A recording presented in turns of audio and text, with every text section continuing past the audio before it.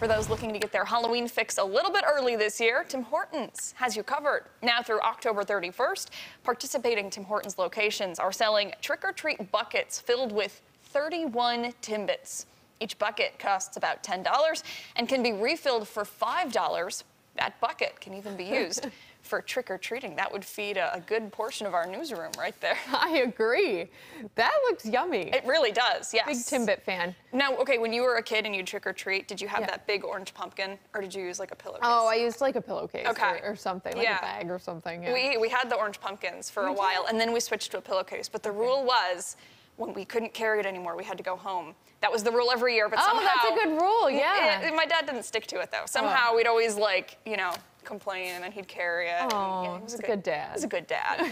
Yeah, he put up with a lot. Girl dad, you know? Yep. All right, Mike Syke is tracking our forecast for us on this Tuesday. Can you imagine that at all those Tim Hortons, there are people that are assigned, it's their primary responsibility to count 31 Timbits in each bucket.